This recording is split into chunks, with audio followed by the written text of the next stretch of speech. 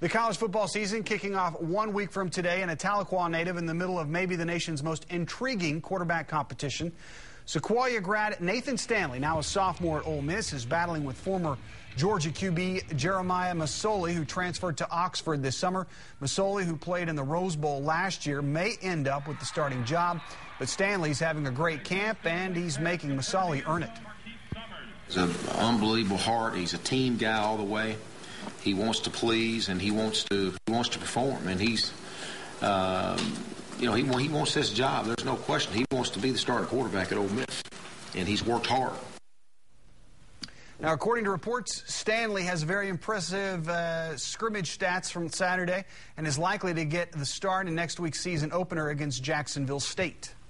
Quarterback is always a leading spot. You got to be a leader, quarterback, and I feel like I've stepped up a little bit. Got a lot of work to do, but yeah, I feel like I've taken on a big role as far as being a leader on the offensive side of the ball. At 6'5", 220 pounds, Stanley looks the part, but Masoli has experience on his side. You see the career numbers. Masoli, 21 career starts, more than 50 total touchdowns. Stanley, just 23 pass attempts.